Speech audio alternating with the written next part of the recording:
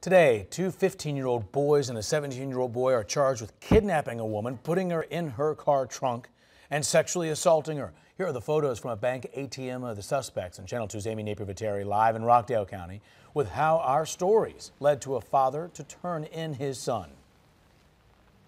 Well, within just the last half hour, police actually sent me this picture of evidence they say was used in that attack. It's zip ties, duct tape, as well as latex gloves. And this community was so shocked by that crime in which those teens attacked a woman working security here on Monday night that police tell me one of the suspect's own fathers actually turned him in last night.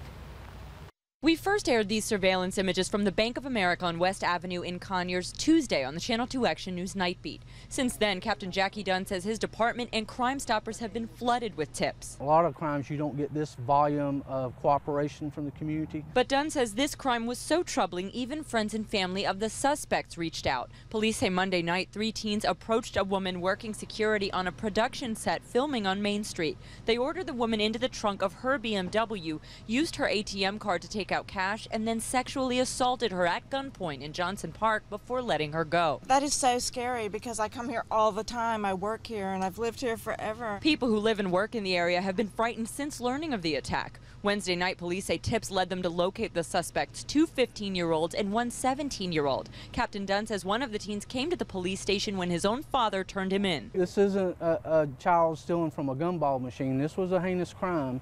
And I think the father realized it for what it was and brought his son in. Police say they found a handgun, duct tape, and zip ties they believe were used in the attack. They're charging all 3 teens as adults. Well, I think they should. They did adult crimes. That's going out there and trying to hurt somebody and physically and scarring somebody's mental state also. And police are not yet releasing the mugshots for those suspects until they've had a chance to let the victim identify them herself. They say 2 of the teens have already confessed to this crime, and they also say they're very familiar with one of the 15-year-olds who has a lengthy criminal history, and we're learning more about that. And we'll have it for you on Channel 2 Action News at 5. We're live in Conyers. Amy Napier-Viteri, Channel 2 Action News.